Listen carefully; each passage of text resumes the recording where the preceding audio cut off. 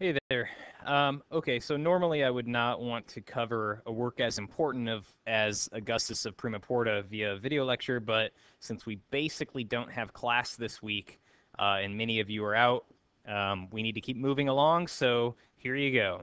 Augustus of Primaporta, we have a little bit larger than life-size marble statue made during Augustus's life, okay? Um, Remember that one of our key ideas about Roman art is that much of it is imperial propaganda, okay? Glorifying the emperor, spreading his message, and so forth, okay? Augustus is the first emperor and begins this period known as Pax Romana, or Roman peace, okay? Um, Essentially, this is a major political departure. Okay, we have now one man who is more or less consolidating all the power underneath himself or in himself, even though the Senate still exists, but it's basically there as a shell of what it once was.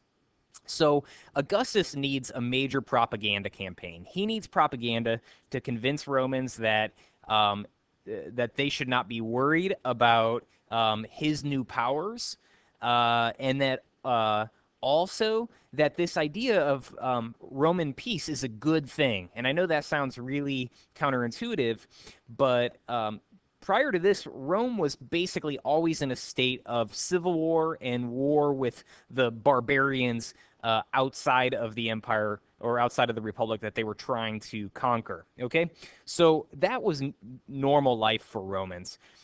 Really, prior to Augustus, the idea of peace was really something that would only could only happen after you had beaten your enemies into submission. Okay, that was the only reason to have peace, and that's not what happened during the reign of Augustus. He basically just decided to uh, scale back the conflicts and slow down the expansion of the empire. So Pax Romana is not true peace. Augustus was still continually involved in wars in the region, but compared to what came before, it was a sense of relative peace and relative expansion, and most importantly, it is a new way for the Romans to live, and this is what Augustus needs to convince the Romans that this is a good thing. Okay, so this particular uh, marble statue here was found in Augustus's wife Livia's villa. Okay, but it is one of many. The original would have been a bronze, but then numerous marble copies were made and disseminated throughout the Roman Empire. Okay, you have to keep in mind that this is before the age of mass media. Okay, and the Roman Empire was vast. Most people who lived in this empire would never set eyes on the man who was their leader, who's supposed to be their leader. Okay, so these Roman portraits, these imperial portraits, would communicate that message. In a way, they are mass media during a time before mass telecommunications and whatnot. Okay, this is what would let uh, people know what their leader looked like, even if it is not an actual likeness, which is the case here. Okay. Um, there were numerous depictions of Augustus. If you get on the internet, you'll see a lot. You'll see Augustus as a general. You'll see him as Pontifex Maximus, which I think I showed you the other day. Augustus on horseback. A heroic nude warrior Augustus, and then him imitating Jupiter or Mars, the god of war. Okay?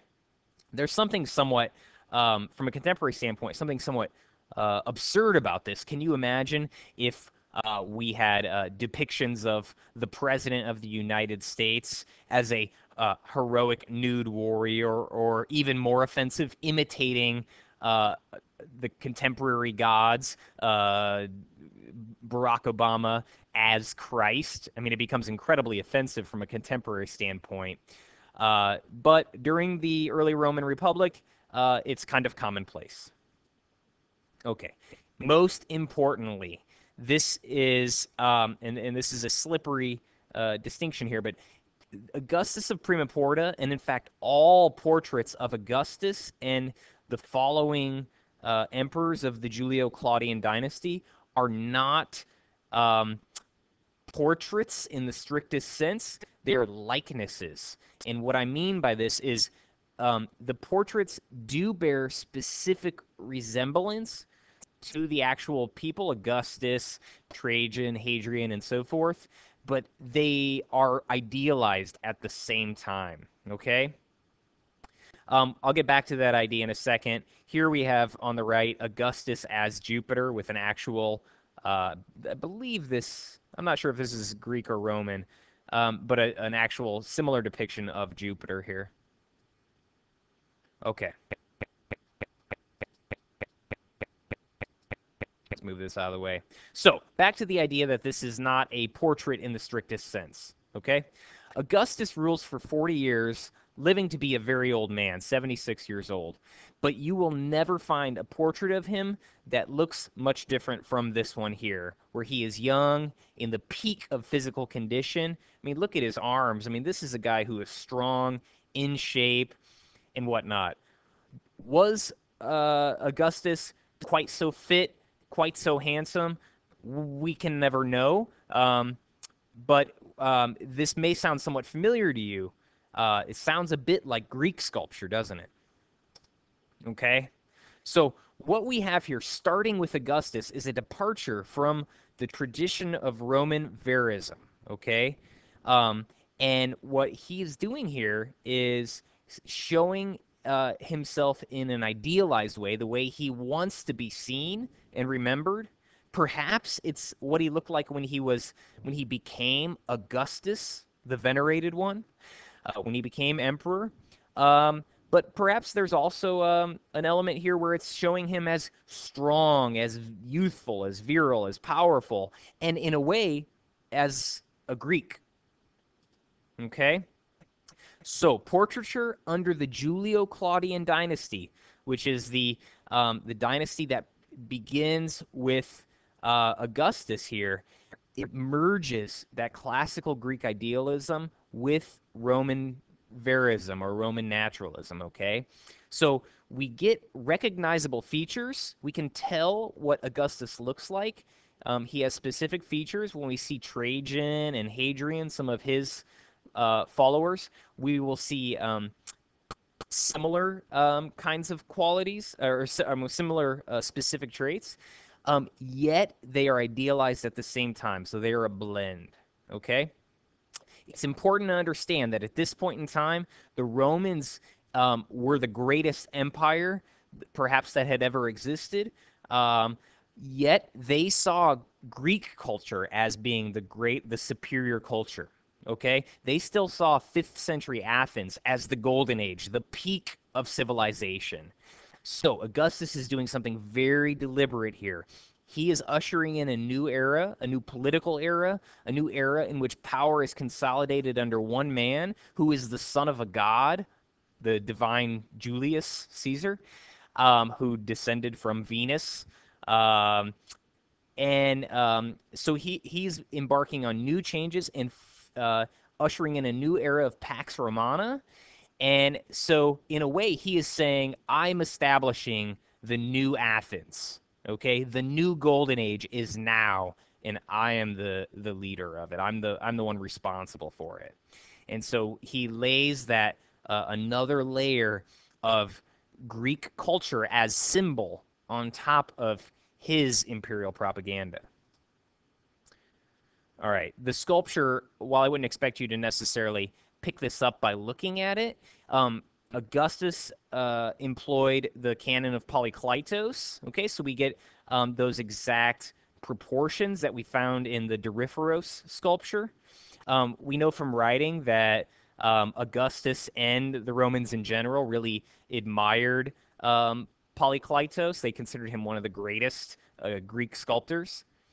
And here you can get a good sense of what Augustus looks like, okay? He has these kind of somewhat flared out large ears and somewhat of a squarish head, but all in all, a pretty handsome guy. All right. Over here on the left, we have a ancestor bust of Mr. McGee. Just kidding, but everybody says that that this looks like McGee. This is actually Julius Caesar. Okay. So it's important to keep in mind time can become somewhat confusing in this class since we only look at a few sculptures that span hundreds and hundreds of years. But since the founding of the Roman Republic, Roman sculpture looked more or less like this. You saw signs of age, you know, furrowed brows, wrinkles, and whatnot. And that goes on for 500 years, a very long time. And then suddenly, abruptly, Augustus changes the direction of Roman imperial portraiture, and it starts looking like this, something out of ancient Greece. This is significant. Romans would have understood this. They were very familiar with Greek art. They had a lot of it in Rome that they looted from Greece, which was now under their domain. Okay, so what we have here again, political departure accompanied by an artistic departure. This should sound very familiar to you guys. It's right out of the textbook of Akhenaten, okay? While Augustus was not implementing an entirely new religion in the way that Akhenaten did, in a way, he was inching down that territory. I mean, starting with Augustus, we get the rise of the imperial cult, the cult of the emperors, okay? His Augustus's adopted father, Julius Caesar, was now revered as the divine Julius, the god Julius. And while the classic gods of Mount Olympus are still revered, really up into and through the rise of Christianity, the rise of the imperial cult is the beginning of the end for the belief in those gods, and the cult of the emperors starts to become more real, more revered in the Roman Empire. All right, let's move this again, this pesky box. Okay, so also, beginning with Augustus of Primaporta, we get the establishment of standards that, artistic standards that Roman emperors are going to use for centuries, okay? First, we get this pose that he is standing in, which we call the orator pose. You know, these kinds of statues would often be in public settings where everyday Romans may see them. So we have here the idealized Augustus addressing a crowd perpetually. That's the orator pose, this hand up. Often they would be holding a scroll here. We've lost the object he was actually holding. It may have been a spear. We're not exactly sure. And just as a side note, look at this example of contrapposto we have going on here. Once again, out of the canon of Polykleitos. Okay, we're going to get those references to classical Greek art, canon of Polykleitos, fit, youthful depictions, sort of heroic proportions. And it's possible, this may be a stretch, it's possible that even the use of marble is in a way a nod to the Greeks, okay? It's not that it starts with Augustus. Romans were using marble before this. But if you think about the dominant culture in their region, the Etruscans, who made sculptures out of terracotta, it becomes tempting to think that the Romans choose marble because it reminds them of the Greeks. We don't know. It's definitely a bit of guesswork here, but it can be a little bit of an alluring idea. On the left here, we have a sculpture from a century or so later than Augustus. This is the Emperor Trajan. And so you can see that new canon is essentially in full effect for quite some time. All right, we're going to go down here to Augustus's bare feet. You can get a nice view of the contrapposto, that weight planted firmly on one leg with the bent knee. This funny little winged baby down here, kind of tugging on Augustus's cloak, is Cupid, the son of Venus. Okay, so remember, Caesar is said to descend from the bloodline of Venus, so we have that reference to the divine family that Augustus is the adopted son of. Um, on top of that, Augustus is depicted with bare feet. Okay, this is propaganda as well, and it may have multiple functions. Um, Previously, deities would be the ones to be depicted barefoot in sculptures. So this may in part be hinting at Augustus's divine nature, um, but not overstating it. I mean, Augustus's adopted father, Julius Caesar, was killed for doing similar things that Augustus is doing, consolidating power under himself, claiming to be divine. Okay, so Augustus knows he needs to tread lightly, so to speak, around these issues. So it may be hinting at his divine-like status, but it also could be a reference to Pax Romana. He has taken off his boots. He is no longer fighting. He is at peace, just like the Roman Empire, so to speak. We're going to move on up the sculpture here. Now we're looking at Augustus's breastplate here, where you can see some nice relief sculpture. Okay. What we're seeing here is a victory over barbarians, okay? If you can't remember the specific details, just remember it is a Roman victory over barbarians, okay?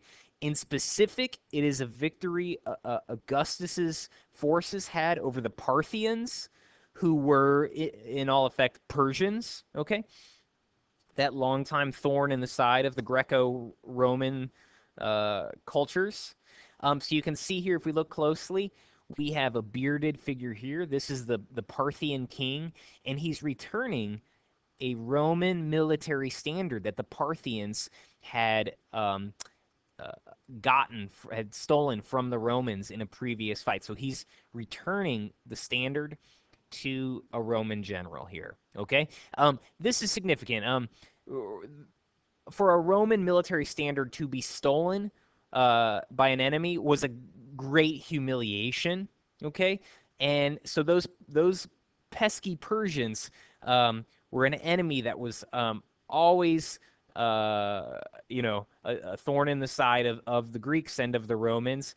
And so Augustus here is redeeming a previous humiliation. Okay, he is avenging a defeat at the hands of the Parthians from before. Okay, so this idea of Augustus as a redeemer, once again, as somebody who is healing the past wounds of the Romans and so forth. Okay, he really is a kind of savior figure. Or he casts himself as a kind of savior figure for the Romans. Moving on up here, you can see a sort of cosmological scene. There's some differing opinions about what we're looking at up here, but essentially we have a kind of god of the sky. It may be Jupiter, or it may be a more of an allegorical figure.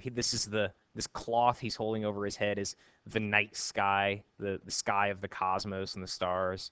You know, a common interpretation of this is that there are sort of cosmic implications to this victory over the Parthians that the gods want the Romans to rule. They have a sort of manifest destiny to rule the world. And then we move on down to Augustus's belly here. I love this belly button in the armor here. But we have a sort of an earth goddess down here with a cornucopia. Okay, you know this symbol of the cornucopia from Thanksgiving holiday and whatnot. It is, of course, also called the Horn of Plenty. It is a symbol of great harvest, and it essentially means not only do we have peace from a military standpoint, but there is a great amount of food to eat. We have fertility and so forth. So this armor is really a promise of peace and great things to come, and Augustus is the one who's responsible for that. Just while we're in here close, look at how these amazing drapery folds all carved into marble. you can maybe begin to imagine some of the interesting tools the sculptors would use to get down into these little crevices and carve all that out. Okay, so finally, in summary here, we don't need to talk about that. I think we've already covered what the armor is all about. Which brings us to this shocking image. Um, sorry.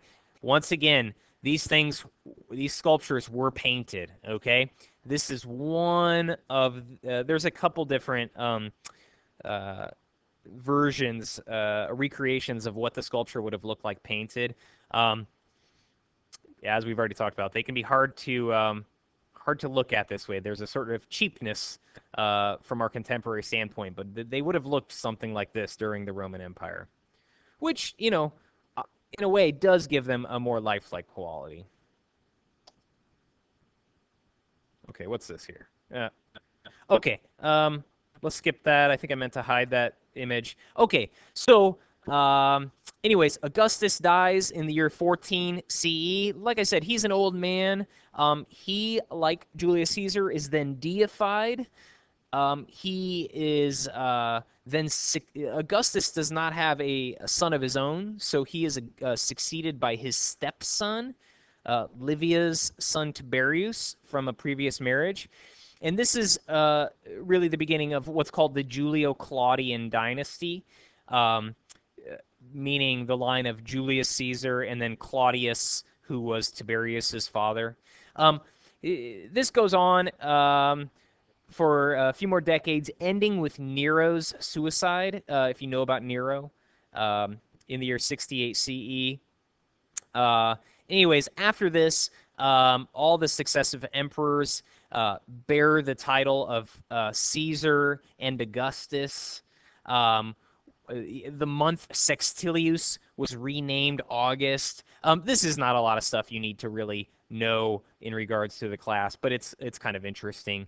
Up here we can see Augustus being deified upon his death, and Athena, I believe this is Athena, and some other deities surrounding them. And that is where we will end this.